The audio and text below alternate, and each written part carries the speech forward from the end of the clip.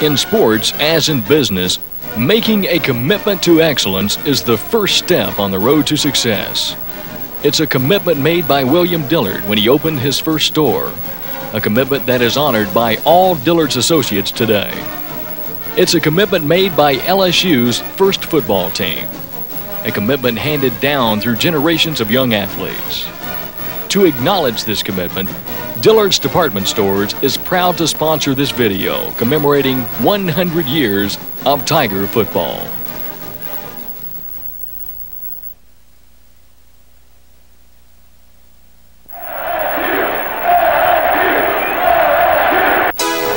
Hudson fakes the draw, wants to throw.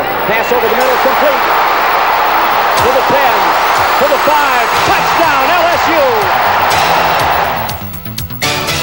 The legend and lore of LSU football defines the state of Louisiana as much as the Mississippi, New Orleans, or the sweet smell of Cajun cooking. The rockin' Saturday nights in the Bayou, Chinese bandits, the South End Zone, Halloween nights, they're all a part of LSU football. But more important are the coaches and athletes that created this tradition and gave it meaning.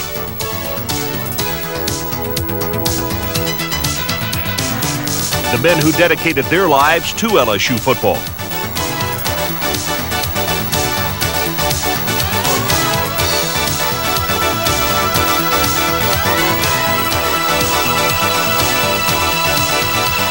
They are the Golden Tigers. The throw, sets up, puts it out there, and it's complete, and it is a touchdown!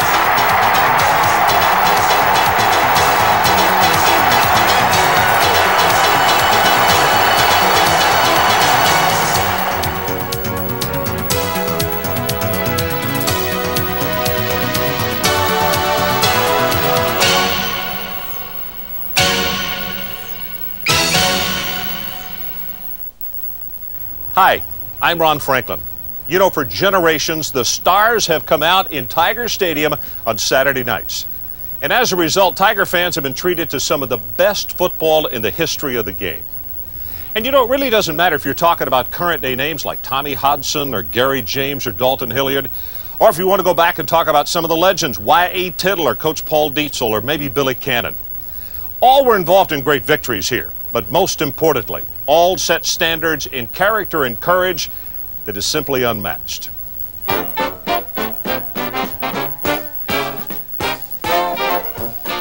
In 1893, Louisiana State University was home for approximately 200 students, none of whom had ever heard of football.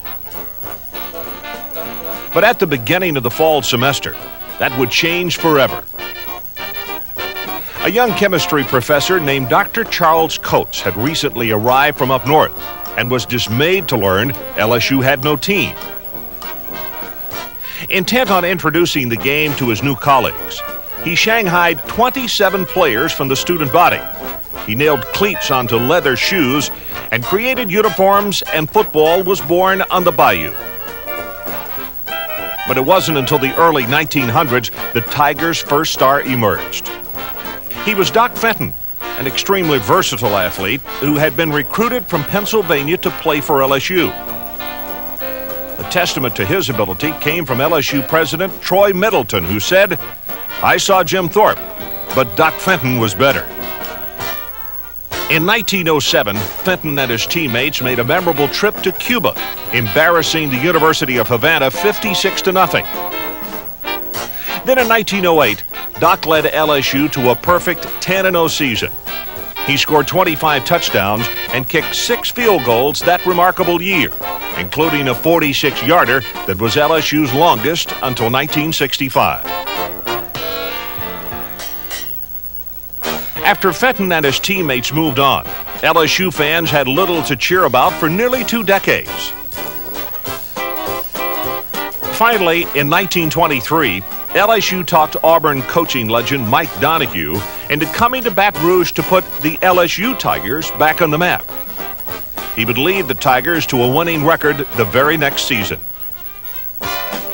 More importantly, on Thanksgiving Day, 1924, LSU fans witnessed the dedication of Tiger Stadium. A record 18,000 fans crammed the brand new facility that day. And although the Tigers lost 13-0 to Tulane, the day marked the start of big-time college football at LSU. While Mike Donahue never matched his previous success at Auburn, he did build a solid foundation for success at LSU. In the 1930s, Tiger fans reaped the rewards. Recruits like Baby Jack Torrance arrived in 1931. At 6'4", 265 pounds, he was an imposing figure even at today's standards. LSU joined the fledgling SEC in 1933 and instantly became one of the new conference's elite teams. At the same time, Abe Michael and Jesse Fothery teamed up in one of the most explosive backfields in LSU history. Fothery was noted for his speed and cutting ability, which allowed him to make some of the longest touchdown runs in school history, while future Hall of Famer Abe Michael was especially adept at throwing the long bomb. In his final game, Michael accounted for 3 touchdowns in a 41-0 victory over Tulane to clinch the 1935 SEC title. But it was a teammate of Michael's from Homer, Louisiana, named Gaynell Tinsley, that would make the most lasting contribution to LSU football. Gus, as he was known, was a devastating blocker and sure-handed receiver.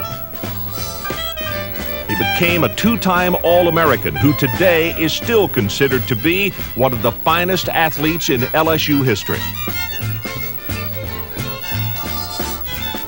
Tinsley's 1936 team won a second straight SEC title and earned the number 2 ranking in the brand new AP Top 20 poll. The 30s saw one more All-American emerge at LSU. He was end Ken Kavanaugh, one of the most devastating ends in the history of LSU football. His catch against Santa Clara in the 1938 Sugar Bowl was a highlight of the first LSU bowl game ever to be captured on motion picture film.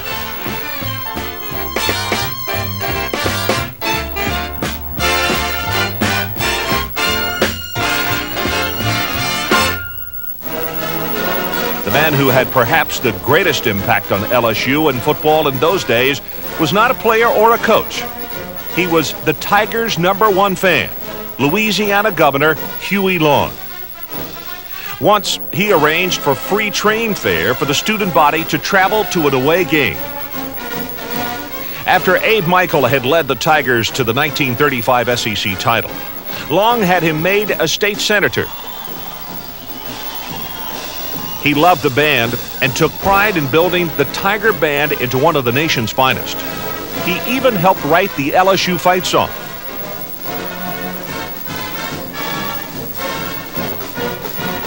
The Kingfish, as he was known, was a bigger-than-life figure whose exploits may seem a little outrageous today, but he loved LSU football with a passion that can still be felt today on the campus at LSU.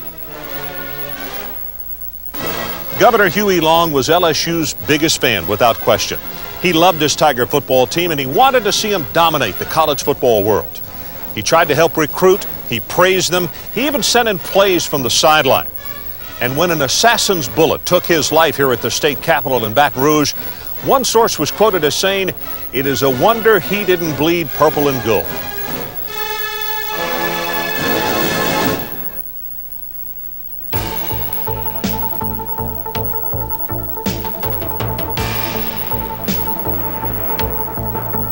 In the 1940s, LSU football obtained greater national visibility, thanks in large part to the heroics of several young men who would eventually become superstars in the NFL and Major League Baseball.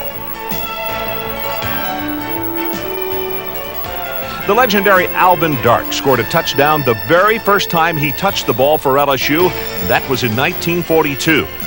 But his career was cut short by World War II. After the war, a staggering $40,000 offer to play baseball took him far from the campus at Baton Rouge. The moving van, Steve Van Buren, began his LSU career as a blocking back. But by his senior year, he was all SEC and wound up his career as the MVP of the Tigers' 1944 Orange Bowl victory over Texas.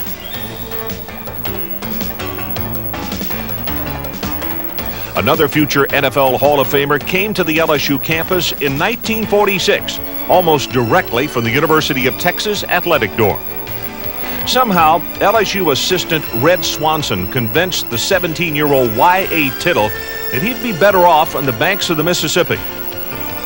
Y.A. Tittle had agreed to come to LSU and wanted to come to LSU. And just before I was supposed to pick him up at his home in Marshall, Texas, well, Texas had taken him down to the University of Texas. And I went down that night and went over to the dormitory and got a hold of him and got him out of town that night because we were afraid that the Texas Rangers would get after us if we didn't get on out of the state before daylight. Yelverton Abraham Tittle played quarterback like no one before him, practically rewriting the LSU passing record book. He took special delight in beating Tulane, which had never offered him a scholarship, and where his older brother Jack had played football.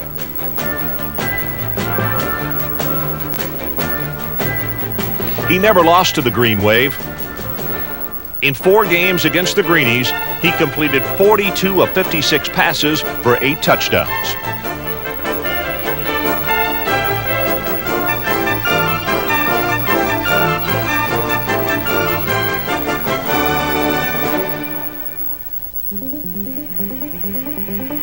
The 1950s brought about a new era in college football. In 1954, Tiger Stadium was expanded. It took on the bowl look for the first time and seated an astounding number of 67,500 fans. LSU was on the verge of the golden era of Tiger football. In 1956, a young coach named Paul Dietzel was hired to rebuild the program. He quickly assembled one of the most talented coaching staffs in the South, which included future LSU athletic director Carl Maddox and future head coach Charlie McClendon. The Tigers started 0-6 in 1956. But turned things around when an inexperienced fullback named Jim Taylor was inserted into the lineup. LSU won 3 out of the last 4 games behind the power running of Taylor. In 1957, he enjoyed his finest year as a Tiger, leading the conference in rushing and touchdowns. Being on scholarship here at LSU certainly meant a lot to me and gave me the opportunity to get a college degree and to work on my skills as a professional and to try and become a professional football player. So I was certainly delighted to be given the opportunity here at LSU to go on and further my football skills at the professional level. Taylor did just that, becoming an NFL Hall of Fame fullback for the legendary Green Bay Packers. With the departure of Taylor, one of the most loved athletes in LSU history, Billy Cannon, took center stage.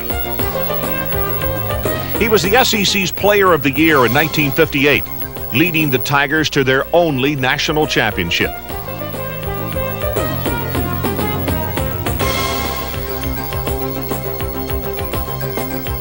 An especially gifted athlete, he was also the SEC sprint and shot put champion.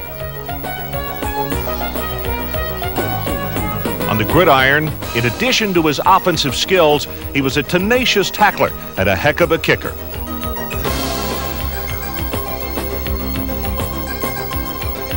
At one point in his career, LSU won 19 straight games, by far the most successful era in school history.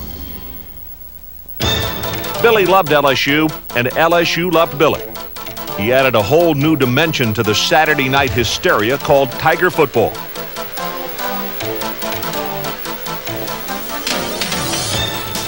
It seemed as if each week, Cannon would pull off a daring run even more breathtaking than his last.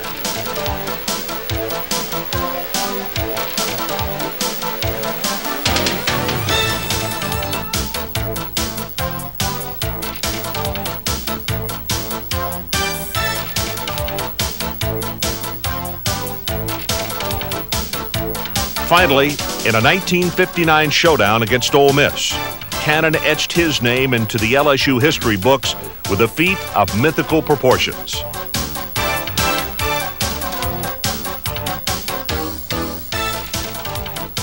With the Tigers trailing the Rebels 3-0 in the fourth quarter, Cannon pulled off the most famous Halloween stunt in the history of college football. Ole Miss, he stands on his own 28. He gets a pass from center, he boots it and gets another nice kick away going way downfield. Billy Cannon watches it bounce, he takes it on his own 11, he comes back upfield to the 15, stumbles momentarily, he's at the 20, running hard at the 25, gets away from one man to 30, still runs at 25, at the 35 to 25, he's down to 50, he's in the clip, 45 to 40. 10 to 5, he scores! Billy Cannon raced some 89 yards for a touchdown. Listen to the cheer for Billy Cannon as he comes off the field. Great All-American. I said, if I get a chance, I'm going to take this one up the field. And I got a great bounce, and it came right to me, which just happened to be on the 11-yard line, but got a few breaks, got some great blocks. Emil Fournette took 3 right off my back, and it was up to just the punter and I. And I'm sure he thought I was going to cut back to the open field, and I cut to the sidelines. And Jake Gibbs never made a tackle in his whole career at Ole Miss.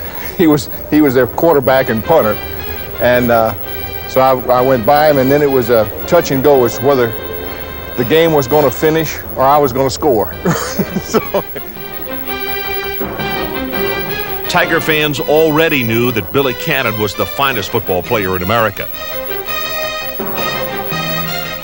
At the season's end, it was made official. Billy won the Heisman Trophy and brought it home to Baton Rouge.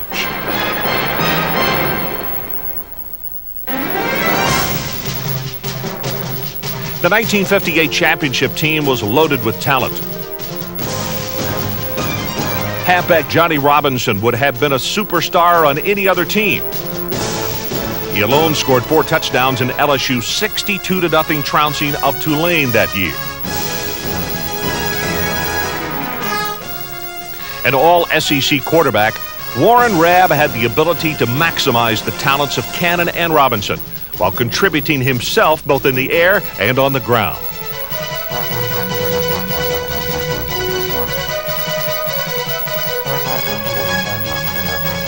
And kicker Tommy Davis may have been the unsung hero of 1958. His kicks against Florida and Mississippi State kept the Tigers' unbeaten streak alive.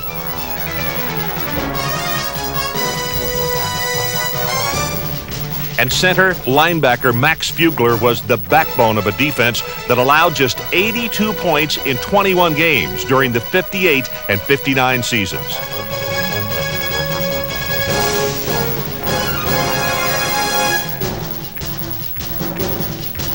It was that defense that ensured a national championship in 1958. When Cannon and Robinson moved on, Coach Dietzel announced that a sophomore from West Monroe, Louisiana, named Jerry Stovall would be their equal. He indeed became the player Dietzel predicted. In 1960, Stovall began a relationship with LSU fans that would last for 3 decades. In his final 2 seasons, Stovall led the Tigers to a 19-2-1 record, including an Orange Bowl rout of Colorado and a Cotton Bowl shutout of Darrell Royal's undefeated Texas Longhorns.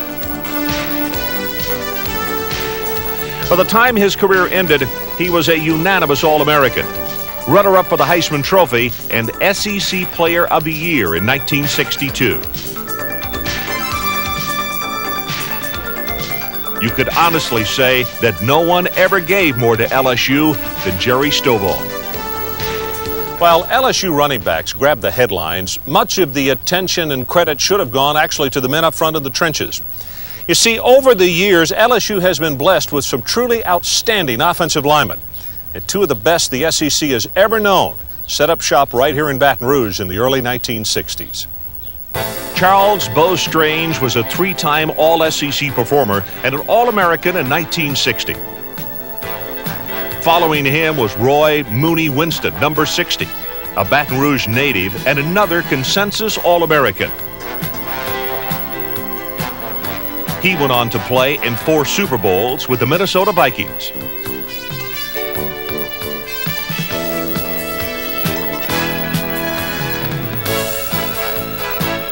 Perhaps the finest lineman in the SEC at that time was All-American tackle Fred Miller. He was a crushing force on both sides of the ball. But his teammates remember him most for the night he crawled out of a hospital bed and led the Tigers to victory. Fred was in the infirmary in back traction, and we were getting ready to play Texas A&M on a Saturday night. He wasn't supposed to play. He got up and checked himself out and came and played, and on the first play defensively, broke through, made a tackle behind the line of scrimmage, and I think that kind of set the tone for everything that was going to happen. And then, of course, his brilliant career in professionals kind of put a crown on everything else. But he was an incredible leader for us. Although these legends are remembered primarily as an offensive player or a defensive player, all played both ways, sometimes in the most miserable conditions. As the 60s arrived, the times were changing. Soon these days of playing 60 minutes would be gone forever. But the deeds of these brave warriors would live on in the hearts of LSU fans forever.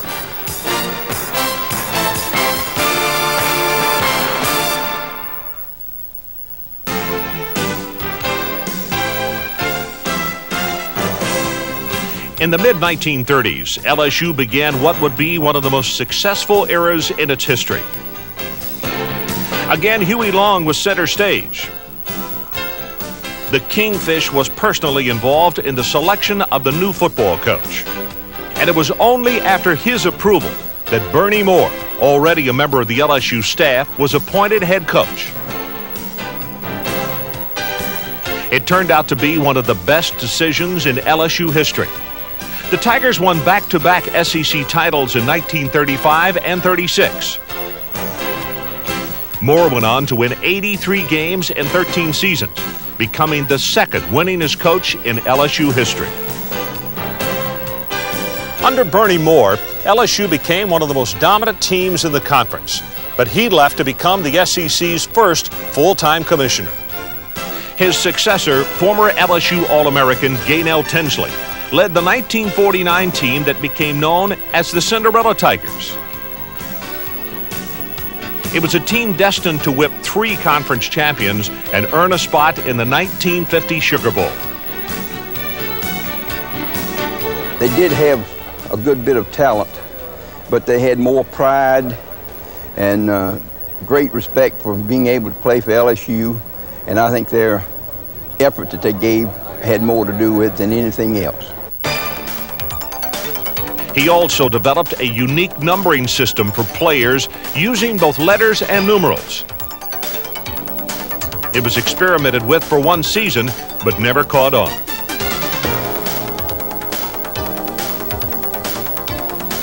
In 1955, a young assistant coach from Army named Paul Dietzel was hired to take the Tigers back to the top of the SEC.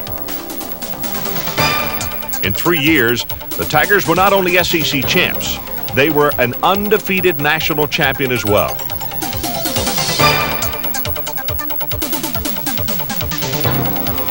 Dietzel was a promoter, cheerleader, and college football innovator all rolled into one. Before the 1958 season, he changed the offense to the wing T, suiting the talents of quarterback Warren Rabb and backs Johnny Robinson and Billy Cannon perfectly. Due to the depth of the talent he had on offense, Dietzel divided the players into the white team and the gold team. Due to a newspaper account's misprint, however, the gold team quickly became known as the Go Team. It was the defense, however, that Dietzel gave perhaps the most enduring nickname. He called it the Chinese Bandits, after seeing a Terry and the Pirates comic strip referred to a Chinese bandit as the most ferocious creature on earth. In 1958, the Bandits more than lived up to their nickname. They held opponents to 7 points or less in 10 of the 11 games that season. 1958 was truly a very special year. It was a Cinderella year. It was a great year. Everything just gelled.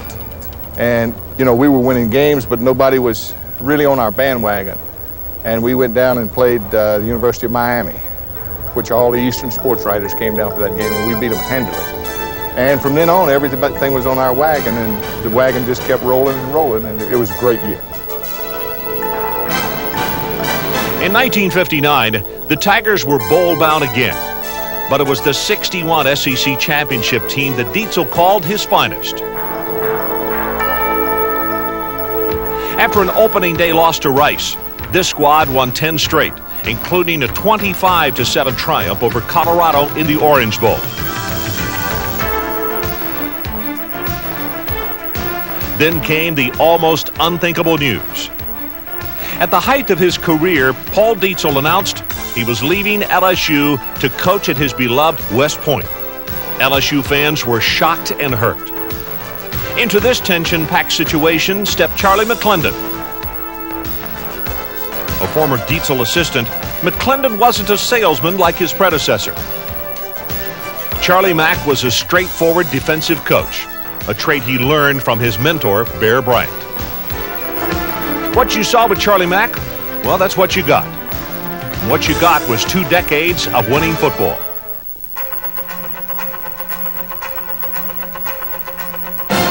In his first season, despite the pressure of replacing the beloved Dietzel, the Tigers went 9-1-1 and shut out Texas 13-0 in the Cotton Bowl.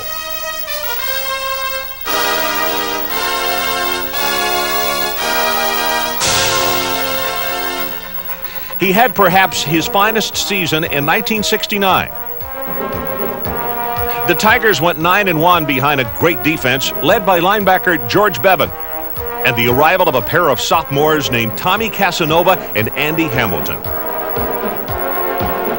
Ironically, LSU stayed home at New Year's after being shut out of the major bowls. The following season, the Tigers had their revenge.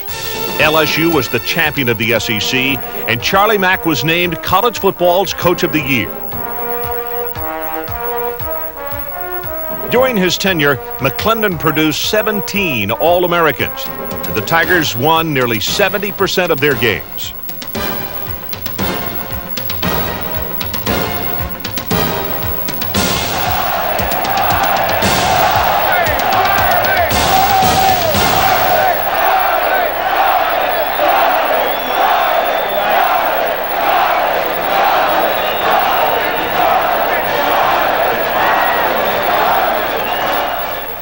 '80 was a time to begin anew. A young man by the name of Bo Ryan was hired as the head coach. He had great credentials, and it appeared as though LSU would maintain consistency in a league that had become the most competitive in the country. But tragically, in January, Bo Ryan died in a plane crash. The new era simply never began. Bo Ryan never coached a football game at LSU.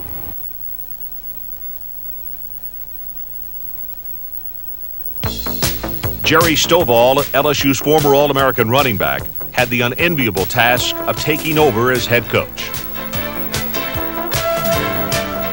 At this time, more than any other, it was perhaps more important that the program was in the hands of a member of the LSU family. Stovall gave the program character and stability. In 1982, he was named National Coach of the Year after guiding the Tigers to a berth in the Orange Bowl.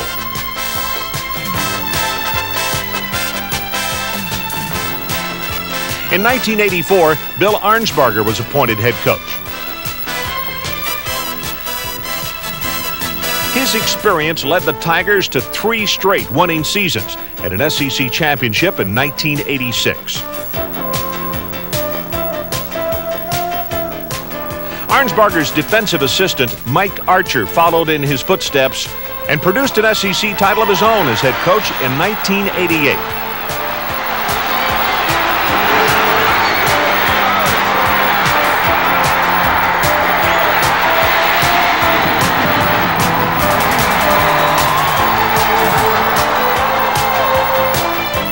In 1990, Curly Hallman became the 28th head coach of LSU football.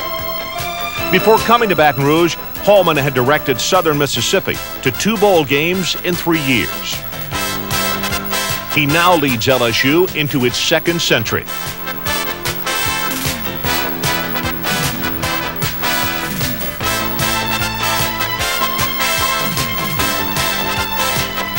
These men have created a tradition of excellence that has made LSU one of the winningest football programs in NCAA history. More importantly, they have produced young men who are winners both on and off the field.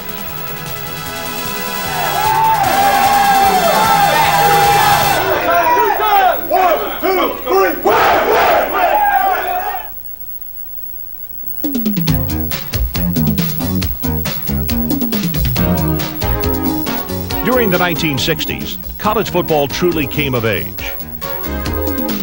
National television exposure thrust the game into the media spotlight. With LSU's consistency of success, the Tigers were becoming famous far beyond the bayou. LSU receiver Doug Morrow grabbed the attention of the nation by earning All-American honors in 1965.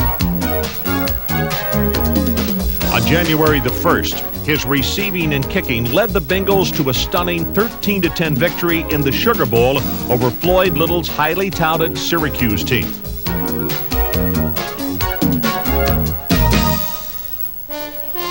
While offense grabbed the headlines, it was defense that would become the trademark of Coach Charlie McClendon's Tiger teams of the 60s and the early 70s.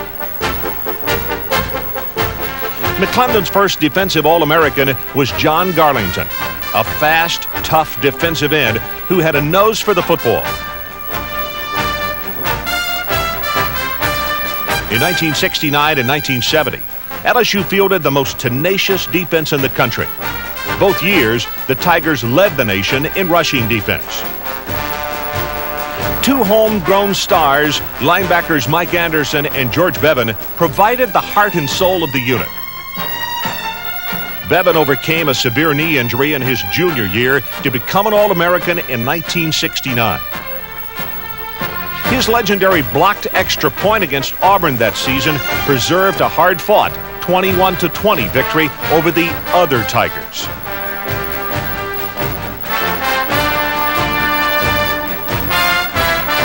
Mike Anderson was simply the most feared linebacker in America in 1969 and 1970.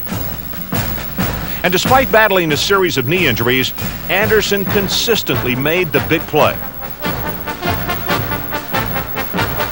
In 1970, his 4th down hit on Auburn's Wallace Clark climaxed a dramatic goal line stand and enabled the Tigers to win a 17-9 heartstopper, a victory that served as the catalyst for the Bengals' SEC title run. You visualize on your players some of the big plays that they made for you. And Mike Anderson stood about as tall as any young man that ever put the uniform on down in Auburn. When he stopped Clark, I believe his name was, the fullback down there, stopped him on the 1-yard line, right in the breast button and put him back. That was the difference in the ball game. Up front on the defensive line, the Tigers were just as ferocious. In 1971, they were led by tackle Ron Este. He simply had a nose for the quarterback. His speed and quickness earned him All-America as well as Lineman of the Year honors from ABC Sports. But perhaps the most famous defender of that era was a defensive back from Crowley, Louisiana, named Tommy Casanova. He began his career on offense, but he made his mark in the defensive secondary.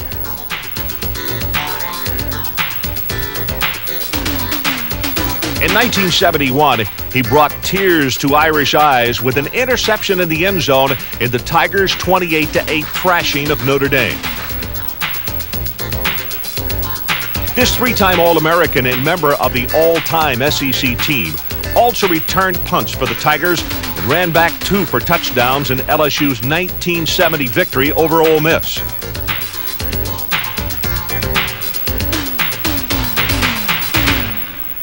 Although LSU defenses were leading the nation in the early 70s, a young quarterback with an arm like a rifle quickly grabbed the headlines. He was Burt Jones, the son of an NFL star named Dub Jones. Known as the Ruston Rifle, Jones became LSU's first and only All-American quarterback.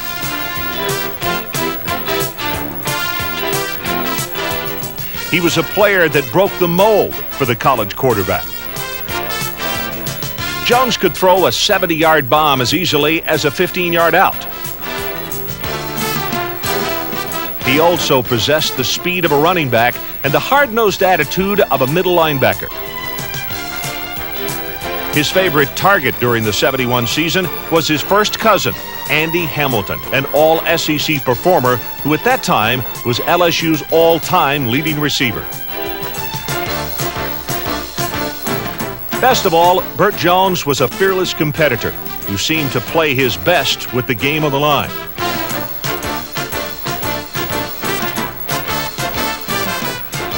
He was fortunate to be surrounded by several other All-Americans.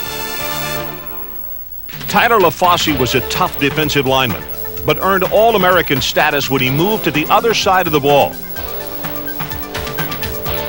All-American linebacker Warren Capone, number 55, won team MVP honors in 1973.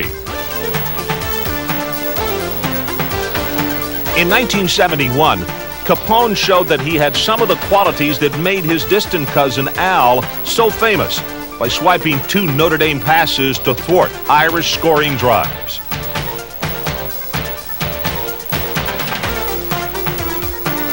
Mike Williams was another defensive star in the mid-70s. The whole country witnessed his stamina and courage in a game against Florida in 1972.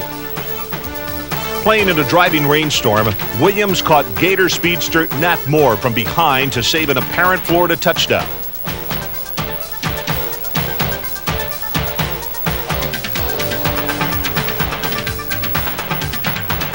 In 1976, Charlie McClendon unleashed a 1 in a million talent on the SEC named A.J. Dewey. One of the few 4-year starters in LSU history, Dewey had amazing speed and quickness for a defensive tackle. While Burt Jones redefined the quarterback position at LSU, it was Charles Alexander that created a new breed of running back in the Bayou. As a 2-time All-American in 1977 and 78, he broke 29 different LSU records, several of which have never been broken. And his 237 yards against Oregon in 1977 still ranks as the finest single-game performance by an LSU back. Like most great backs, he still gives most credit for his success to the men in the trenches, the Root Hogs. You know, it all starts up front. The running back is only as good as the blockers in front of him. And I know I got a lot of the credit, but those guys did all the work. One of Alexander's backfield mates was a rough, tough competitor named Hokie Gaijan. As a member of the New Orleans Saints, he continued the Bengal tradition of running backs who had gained acclaim in the National Football League.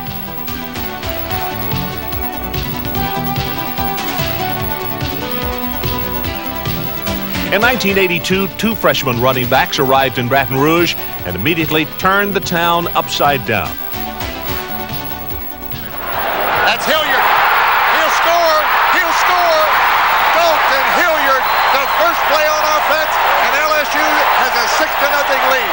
Risher, pitch. Gary James. Gary James.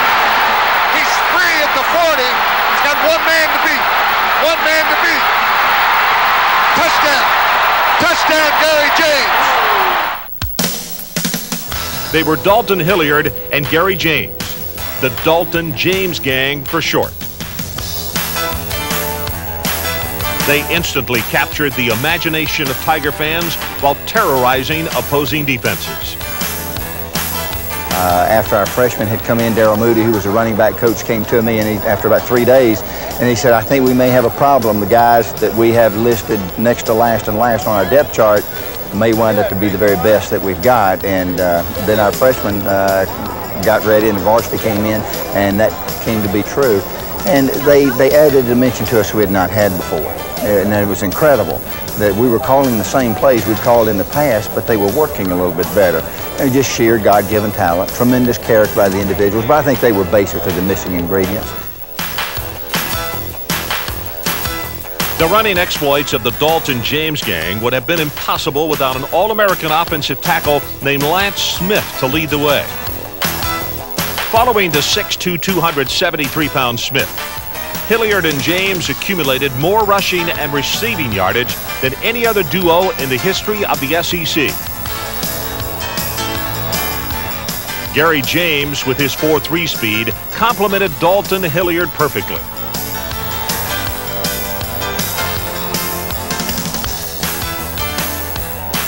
Hilliard ended his career as both the leading scorer and all-time leading rusher in LSU history.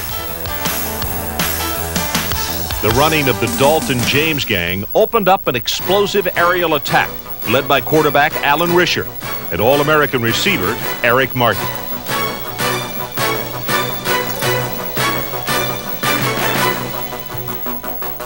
In 1982, averaged 3 points per game. That's the most in LSU history.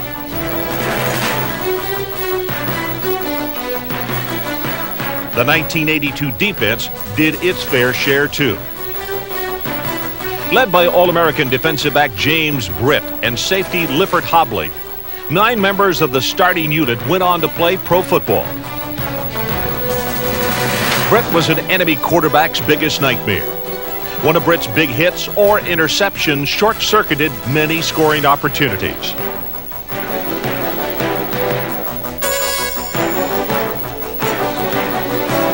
The 1982 defensive MVP, Lifford Hobley, would go on to become All-SEC in both '83 and '84.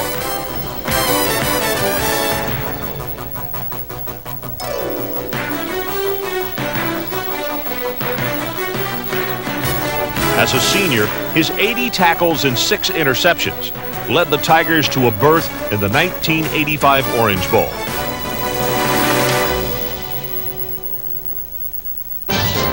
In 1986, Tiger fans witnessed the emergence of another offensive juggernaut. This lethal combination was composed of quarterback Tommy Hodson and wide receiver Wendell Davis. Together, they became the most productive passing combination in SEC history. What they did went far beyond statistics. Watching them at their best, one realized this was the work of 2 accomplished masters.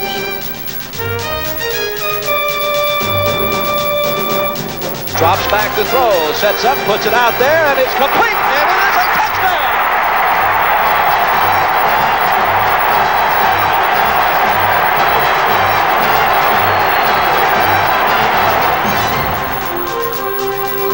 Freshman running back Harvey Williams took advantage of the focus on Hodson and Davis and harassed opposing defenses in his own explosive style.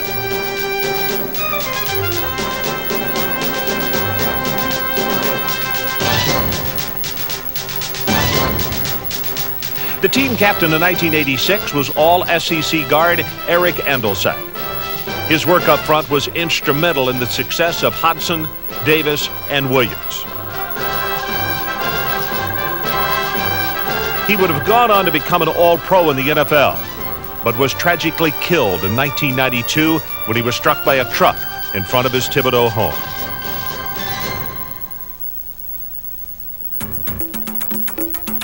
The 1986 squad would win LSU's first SEC title under Coach Bill Arnsparger. You knew that with Arnsparger, the defense would be suffocating. Henry Thomas, Carl Wilson, and Michael Brooks led one of the SEC's most feared units.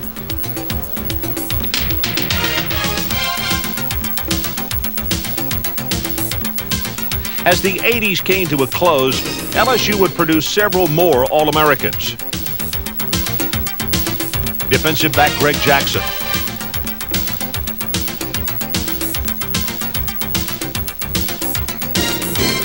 Center Nacho Albragamo. And receiver Todd Kenshin. Kenshin was a threat as a receiver and a kick returner. And his thrilling touchdown run against Texas A&M in 1990 was still another moment that rocks Death Valley on Saturday night. Trying to come outside, gets by one man, has the first down, still on his feet, coming down the near sideline. He may go 45-40. He's at the 35-30. He may go all the way. Going to the far side of the field. Kitchens at the 15-10. He's at the 5. He is in the end zone.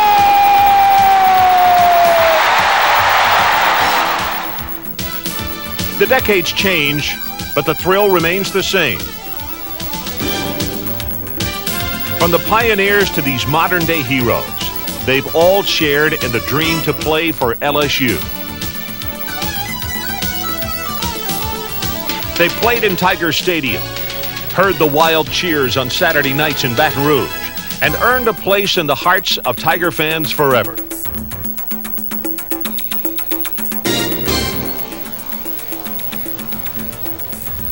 When you come to Tiger Stadium, you can almost feel the presence of the men whose deeds are responsible for the lore and the legend of LSU football. From Doc Fenton to Paul Dietzel, Burt Jones, Dalton Hilliard, and the hundreds of other young men who wore the purple and gold, there has been a common bond. Each one has played for the pride of LSU and for all the people of Louisiana. They are the Golden Tigers. They have created a tradition of excellence and a fighting spirit that is unique in college football.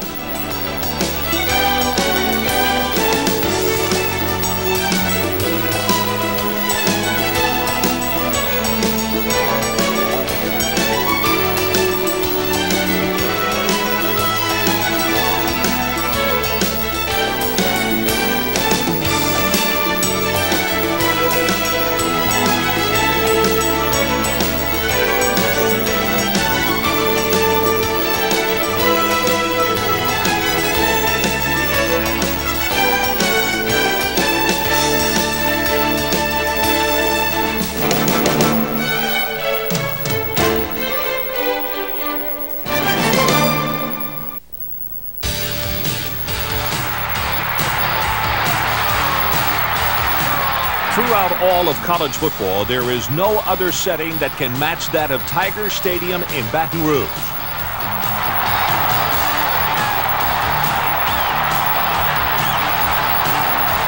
The noise, the hot, sticky humidity of the Louisiana Bayou, and the ghost of LSU legends all torment Tiger opponents. For them, this place so dear to Tiger fans indeed does become Death Valley. Post. Eric Burke. He'll score. Eric Burke. For 100 years, LSU fans have witnessed countless magic moments.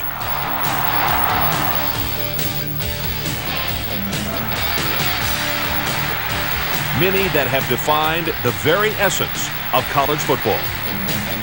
Billy Cannon watches it bounce. He takes it on his own 11. He comes back upfield to the 15. Stumbles momentarily. He's at the 20. Running hard at the 25. Gets away from one man at the 30. Still runs at 25. The game over. Jones back to throw. Looking for a receiver. He has Davis. It is good for touchdown! On the last play of the game. Brad Davis gets the bird goes fast to the corner of the end zone. LSU has been blessed with a century of success. It has been filled with moments of great courage and unwavering character that resulted in hundreds of breathtaking victories.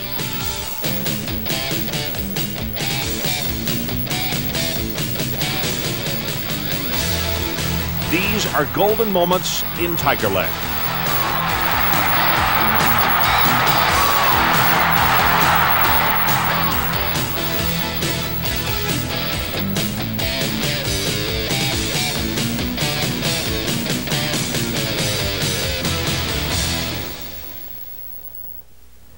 Hi, I'm Ron Franklin. You know, over the years, I've had the good fortune to witness a number of big LSU ball games, many of them right here in the stadium. And probably the thought that I would take away every time I had been here was that the mortar and that the steel in this old stadium is still reverberating from some of those nighttime clashes before sellout crowds. But I think if we were silent right now, and there was one echo that would be remembered by not only me, but everybody in this Bayou State, we'd go back to Halloween night, 1959. It was a showdown between two undefeated SEC powerhouses and two very bitter rivals, LSU and the Ole Miss Rebels. Tickets were at such a premium in the 67,500 seat stadium that one man offered a used Cadillac for 4 seats. One guy even ventured to swap his wife.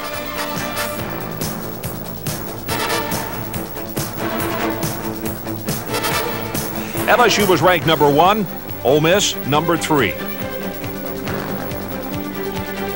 Each team had allowed only 1 touchdown in the 7 previous games of 1959.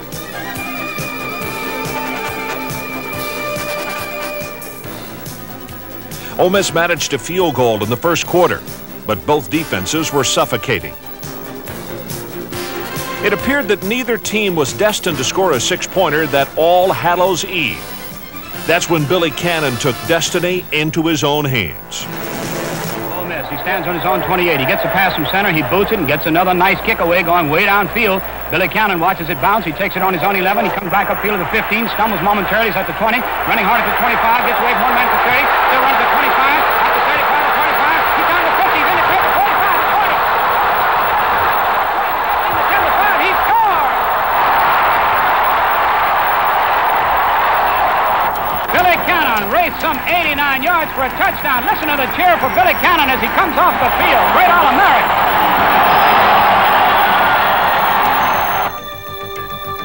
The run gave the Tigers 6 points and the victory.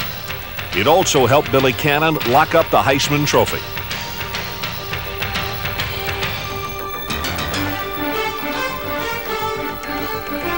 If there's one play that symbolizes the spirit of LSU football, it's the punt return where a cannon streaked across the field.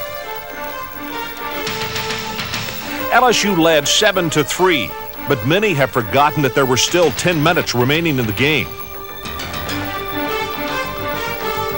Ultimately, a dramatic goal line stand saved the game for the Tigers. On 4th down, Ole Miss was about to score, when who else but Billy Cannon made the hit that assured an LSU victory.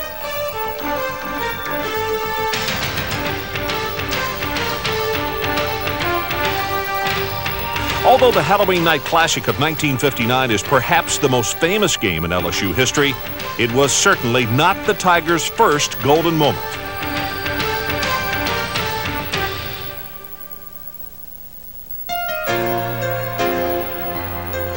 In 1893, the Bengals began their first and longest-lasting rivalry by meeting Tulane in the first game in the history of LSU football.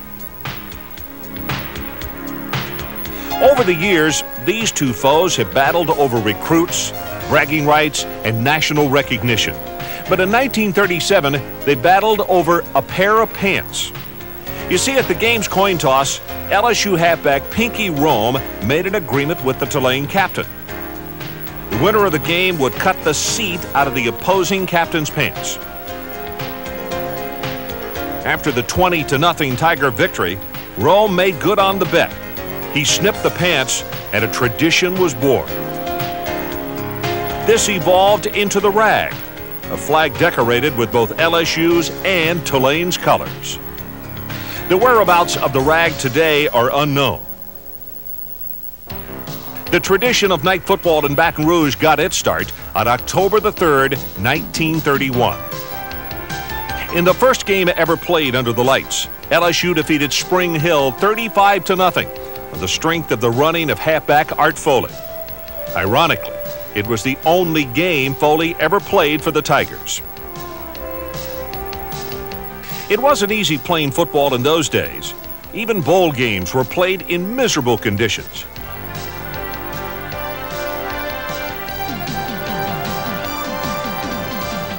In 1947, LSU would meet Arkansas in the Cotton Bowl. In truth, it was more of an ice bowl. The ground was frozen. You couldn't even stand up. It was so cold when we weren't playing, we took the benches and set them afire and tried to keep warm. We ran out of benches, and fortunately the game ended. The 1949 Cinderella Tigers charmed fans like no other LSU team before or since, as they defeated 3 conference champions on their way to the Sugar Bowl. 2 games that year have come to symbolize that magical season. LSU coach Gaynell Tinsley played a key role in the famous wet field game against North Carolina. One of the men that did the field, one of the people who worked on the field, he had gone home, and we always, in the summertime, we would wet the field the night before so it would be fine for the ball game, just a good sprinkle. Well, he wasn't here that night. He was sick or something, was home, so I asked my manager to go out and water the field after they practiced that night, after we practiced. And he did. The next morning when I get to the stadium about 7 o'clock or 7:30, the caretaker was out re-watering the field, not knowing that it had been watered the night before. By the way, LSU beat North Carolina 13-7. The regular season wrapped up with the annual showdown against Tulane. The night before the game, some Tiger fans painted their prediction on the Tulane Stadium. LSU 21, Tulane nothing. It seemed ridiculous. Tulane had shut out the Tigers the year before. But the next day, in front of a record crowd of 79,000, LSU pulled the upset of the season.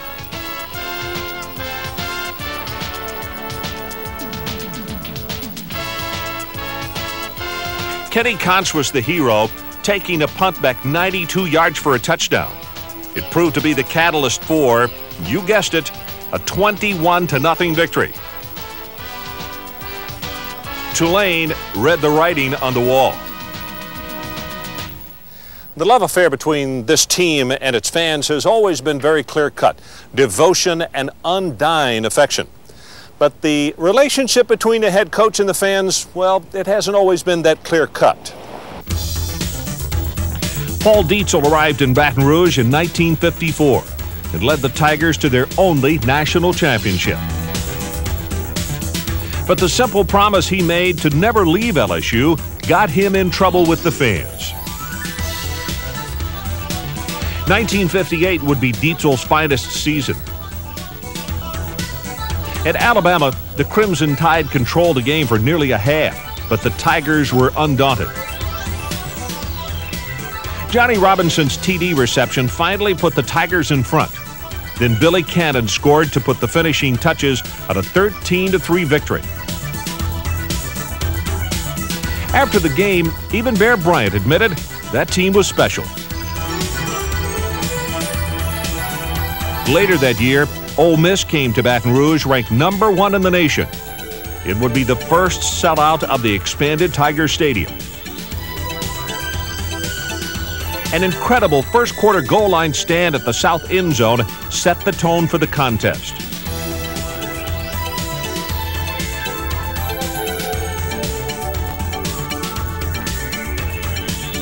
Touchdowns by White Team quarterback Warren Rabb and go-teamer Durrell Mathern gave the Tigers a 14-0 win.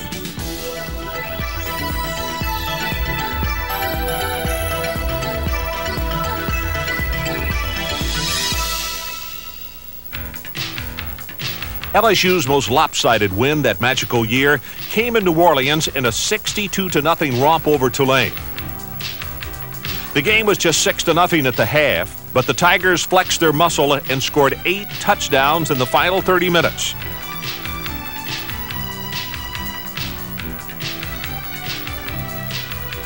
They finished the season undefeated. The national title was LSU's, and Dietzel's three-team scheme had captured the country's imagination. The Tigers were number one.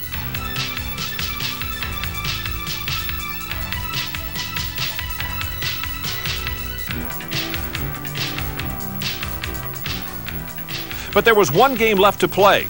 It was on New Year's Day in New Orleans. The Tigers wanted something that day that had eluded LSU teams before, a victory in the Sugar Bowl.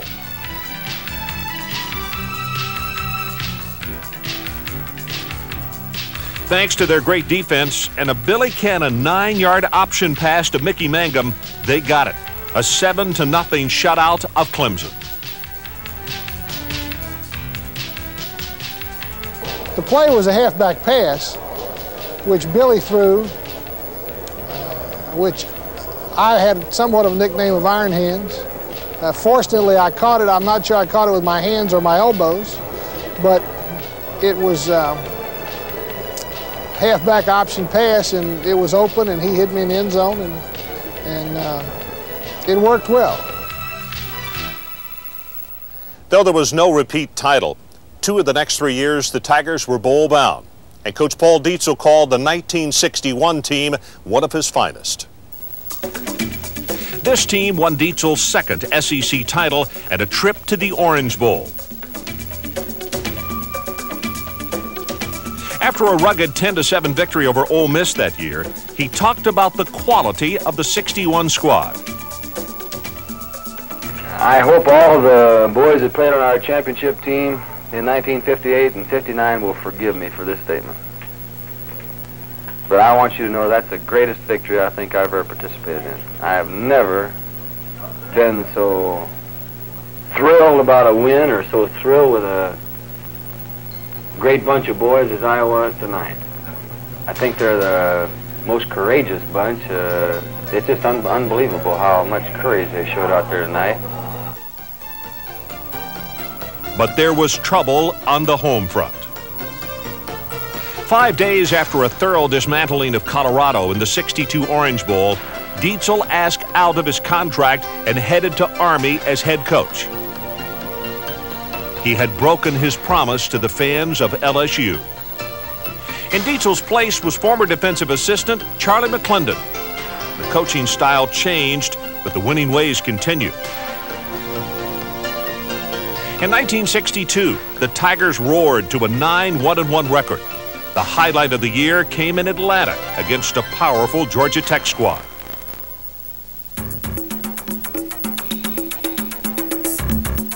To start the second half, Jerry Stovall took the kickoff, faked to Jimmy Field, and headed upfield untouched for a 98-yard kickoff return, all with a broken rib.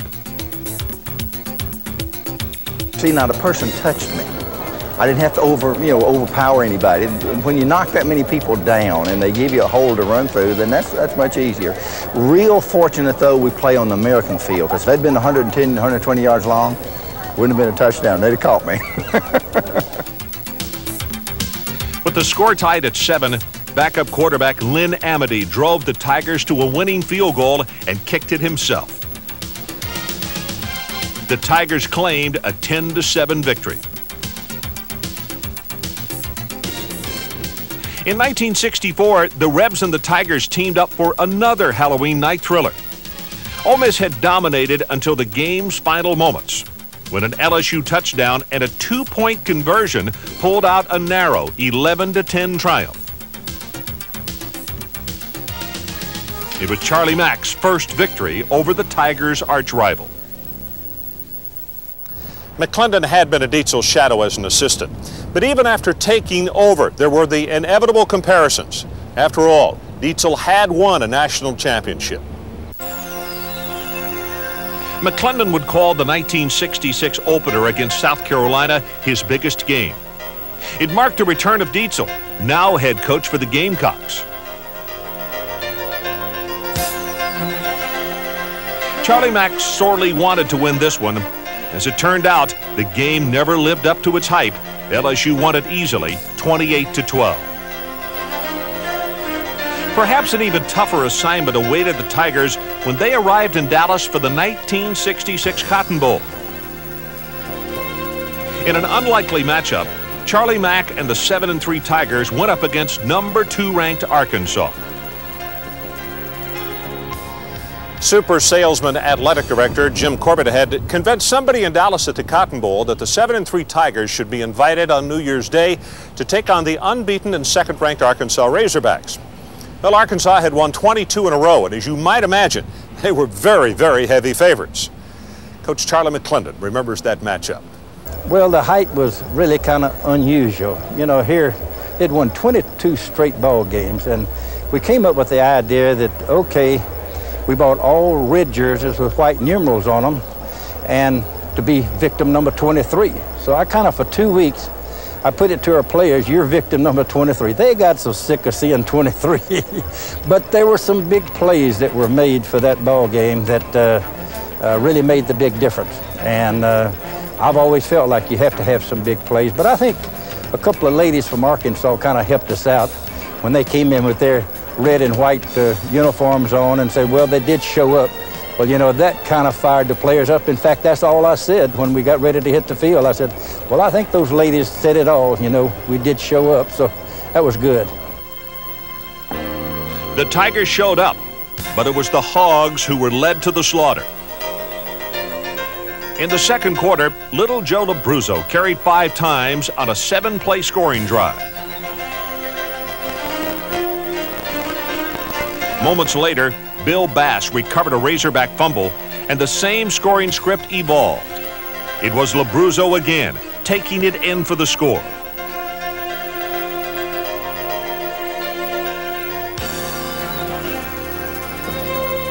In the fourth quarter, Jerry Joseph grabbed an interception, and victory was assured. LSU had triumphed 14-7 in one of the biggest upsets in bowl history.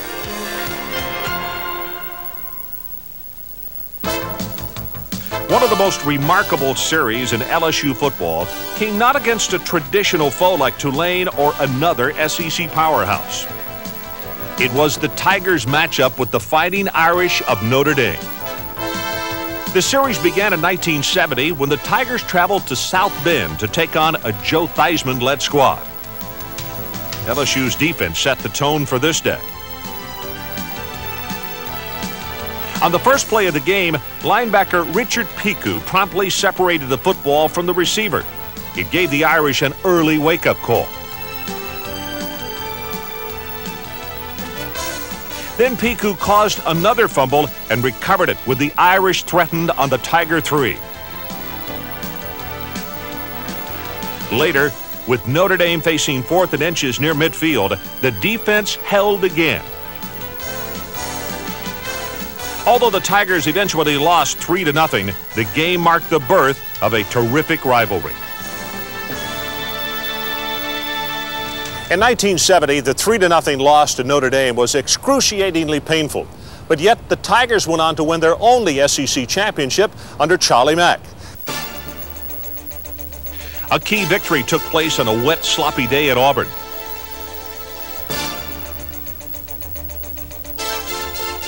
LSU was a 13-point underdog to Pat Sullivan and the Tigers. But the Bayou Bengals would not be intimidated. The offense put 2 touchdowns on the board, and the defense, led by All-American Ron Estee.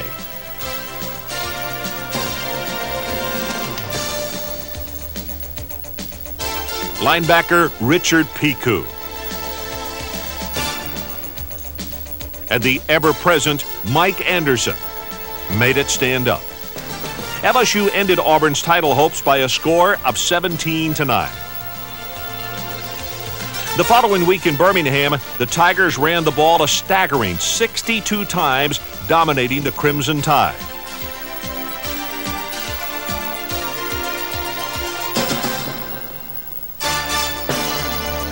Linebacker Louis Cassio's interception sealed a 20-15 victory.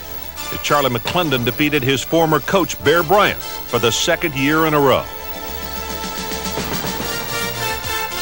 the season-ending victory over Ole Miss was even more gratifying.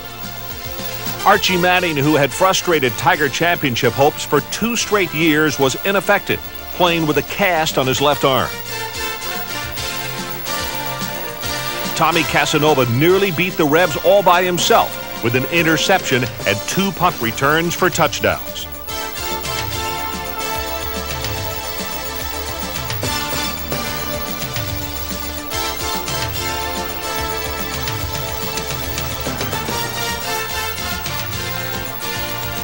When Ron Este caught Archie Manning in the south end zone for a safety, Tiger fans realized the route was on. Final score, LSU 61, Ole Miss 17. The Tigers were once again champions of the SEC.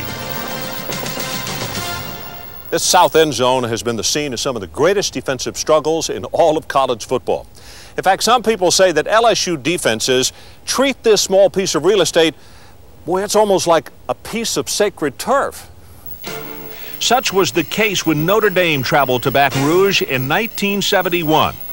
The entire state was in a tizzy over this return matchup of a year ago. When it was over, the Irish wished they had never left South Bend. Tommy Casanova defended that south end zone as if his life depended on it. Linebacker Warren Capone seemed to be everywhere.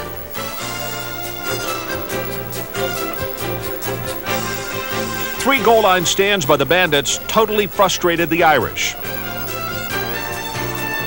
On offense, LSU fans witnessed the emergence of Burt Jones. In the first quarter, he found his cousin Andy Hamilton with 2 completions and a touchdown.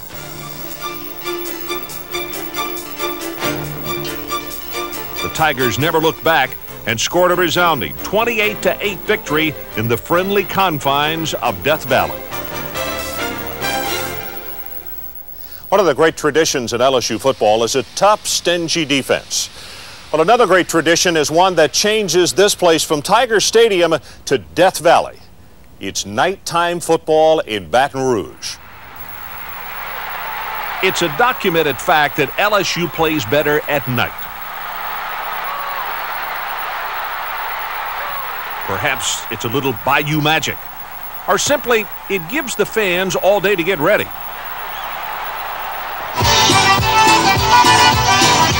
By watching this party, you think that LSU fans invented tailgating. The atmosphere they create both inside and surrounding Tiger Stadium is unique in college football. They have created an experience for LSU players that is unforgettable. There's no experience like playing in Tiger Stadium, and I wish every LSU fan could do it. There's nothing like running through the Golden Band with screaming Tiger fans. It's just no experience like it, and every great Tiger fan, I wish they could have that experience. One of the things that I hear all around the league is about coming and playing in Tiger Stadium. Everybody fears coming in. They think LSU is probably one of the hardest places to come in and play. To get a win is very tough to do. In 1972, the Tigers played their most memorable night game since the Halloween magic of Billy Cannon. And Ole Miss would be the victim once again. The Tigers had the nation's best quarterback in Burt Jones. Still, late in the fourth quarter, LSU trailed by 6. Jones drove the Bengals down the field, battling both the Rebels and the clock.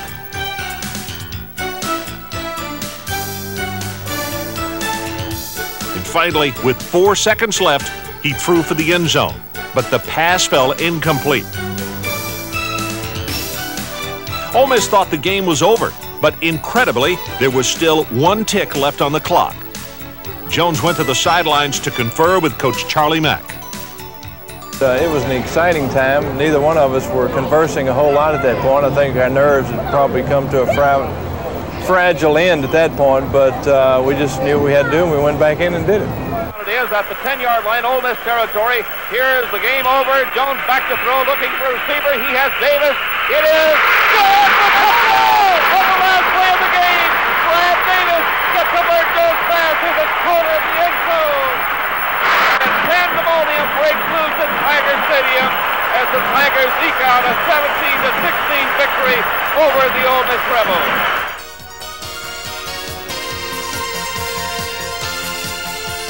After the game, you could drive into Mississippi and see signs that read, "Set your clocks back 4 seconds.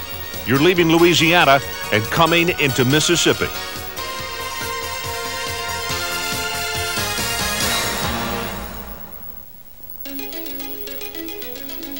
LSU enjoyed many tremendous wins with Charlie McClendon at the helm. But in his last year of coaching, he would endure what he called the worst call he ever saw in football, and it would cost the team a huge win.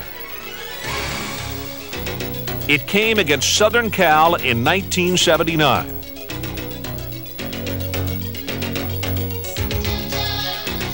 The Trojans were ranked number 1, but a touchdown pass from Steve Ensminger to Leroy Jones had the Tigers up 12-3 at the half.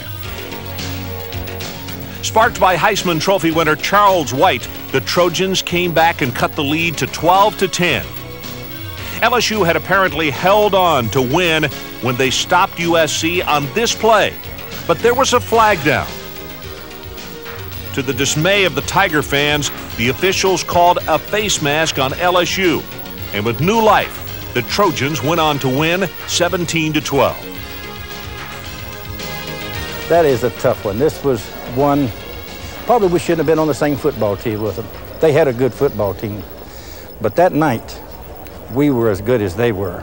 And I think this is what was so disappointing, that we felt like we outplayed USC that night. And not only did I see my players cry, but their coach cried as well, because they gave everything they had. They had nothing left. But, you know, we felt like we got a real tough call in our own stadium, in Tiger Stadium, but it could have been the difference in the ball game. In Charlie McClendon's last year as head coach at LSU, his team went 7-5 and captured still another bowl victory. But it's all said and done, he is now the winningest head coach in LSU football history. He is indeed a Golden Tiger.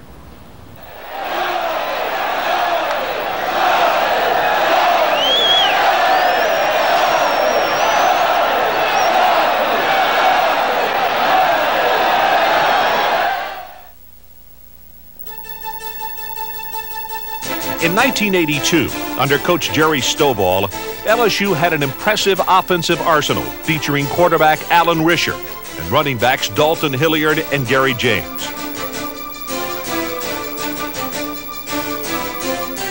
Perhaps the biggest win of the year was a 20-10 romp over Alabama at Legion Field, the first win over Bama since 1970.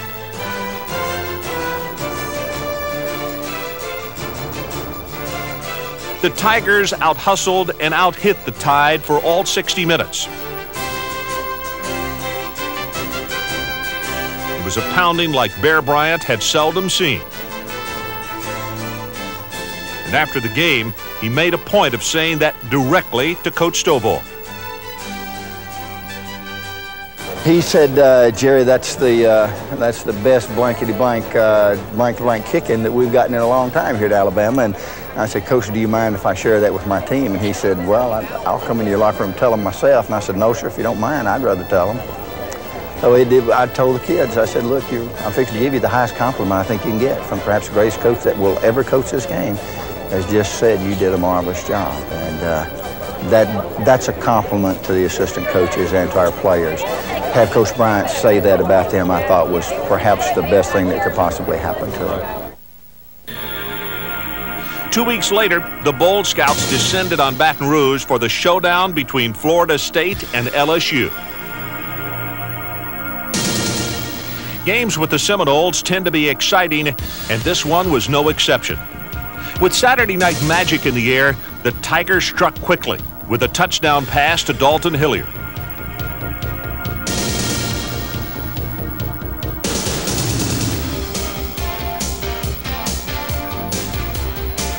Already, the Oranges were flying, as LSU would earn a bid to the Orange Bowl with a victory this night.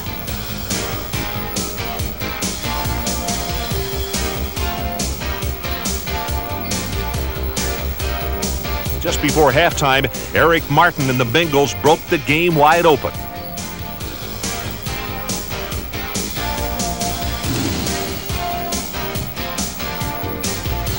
With the fog rolling in off the bayou and the Tigers scoring touchdown after touchdown, the second half turned into a 55-21 blowout.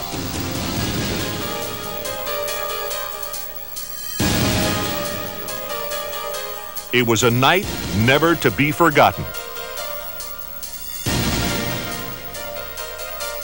Chancellor Warden, on behalf of the Orange Bowl Committee, it's my extreme pleasure to extend to you, on behalf of this great university, LSU, an invitation to play the Big 8 champion in the Orange Bowl on January 1st.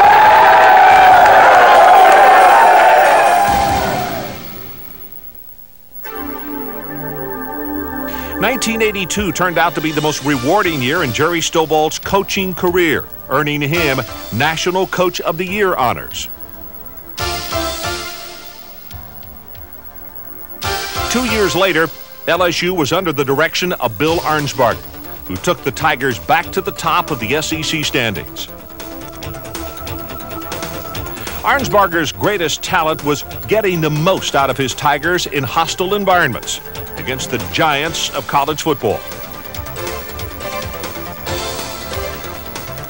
In 1984, he took his team to the Los Angeles Coliseum to meet Southern Cal.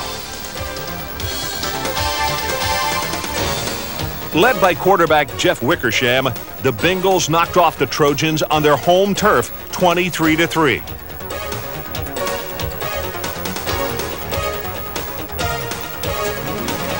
That same year at a soggy Legion Field, the Tigers battled Alabama. Thanks to the running of Dalton Hilliard and a blocked punt by Michael Brooks, the Tigers drowned the Crimson Tide 16-14.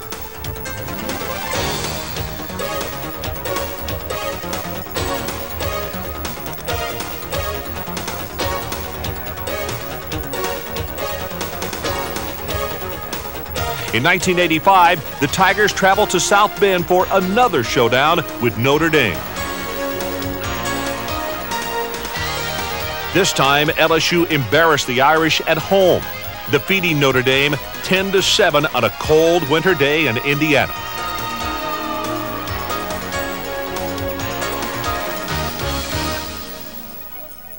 Man in motion, Woodside going to the far side. Murray back to throw. Three-man rush. He's got a lot of time. He's down by Carl Wilson. Back at the 37-yard line. In 1986, the SEC was perhaps the most powerful conference in America. LSU would be its most dominant team.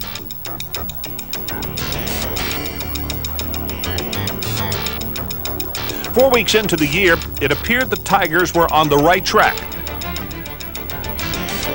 A 28-17 victory at Gainesville was a tremendous confidence builder.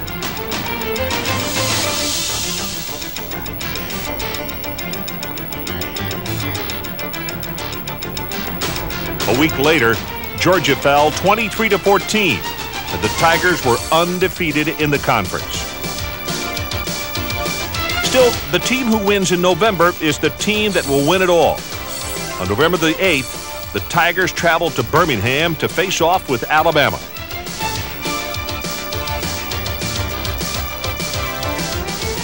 It was an old-fashioned test of character in the SEC. In the end, it was Alabama that flinched. Puts it out there, and it is touchdown! Wendell Davis streaking across the back of the end zone, and Hodson found him. The Tigers scored an emotional 14-10 victory that put them just one win away from the SEC title.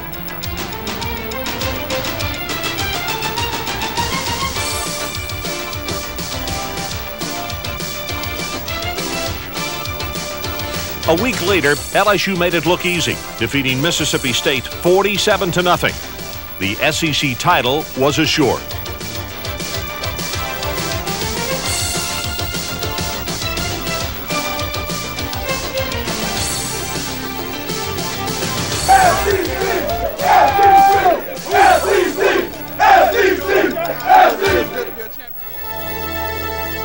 There was still the matter of Notre Dame.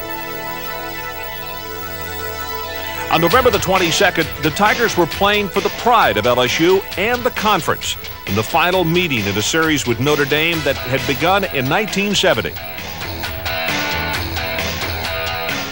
It was another nail-biter, complete with a classic goal line stand at the south end zone. Rolls himself, pitches out, and he's down. LSU prevailed 21-19. In 1988, the Tigers would win their second SEC title in 3 years. The game that set the stage for their dramatic championship run took place early in the year under the spell of the night sky in Death Valley. You know, the excitement of football can take on many different forms. There's the exhilaration of a high-scoring offensive game, or the tension of a close defensive struggle. Well, such was the case in 1988 as Auburn came to town to take on LSU. SEC title hopes on the line. And that evening, the heat and humidity had a lot in common with the stifling defenses that both teams were playing. Auburn had denied LSU a point all night long, while LSU had yielded only a pair of field goals.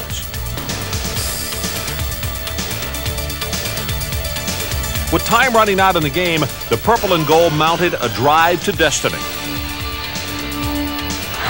Hodson back to throw under pressure, has his tight end Halliburton. Can he get the first down? He can. LSU moved to the Auburn 10-yard line, but a pass into the end zone on third down fell incomplete. This nail-biter had come down to a final do-or-die play. With the cool of a riverboat gambler, Tommy Hodson brought the team to the line. 1:47 to go in the game. LSU wins or loses on this play, it would appear.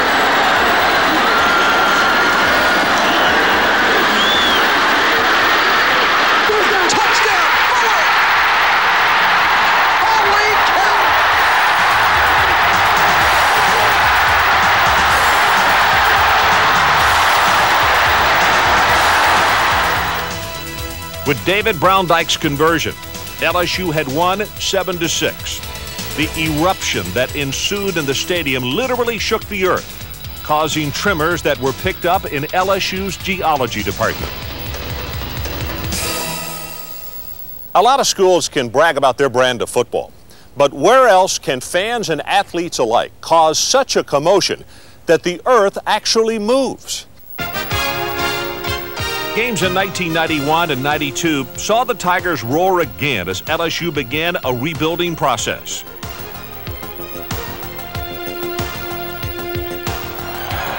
In 1991, a late fumble on the goal line caused by Ricardo Washington against Vanderbilt and a 76-yard return by Wayne Williams gave new head coach Curly Haldeman his first victory in Death Valley.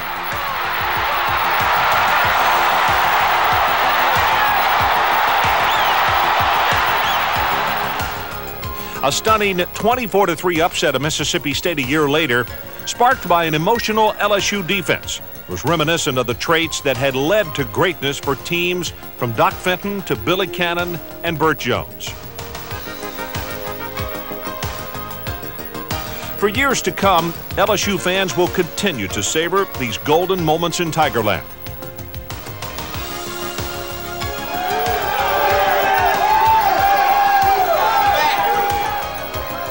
College football in the 1990s bears little resemblance to the game of 100 years ago. But the young men who follow in these heroes' footsteps share a common goal, a desire to be the best, to play with honor and courage, and to bring credit and glory to LSU.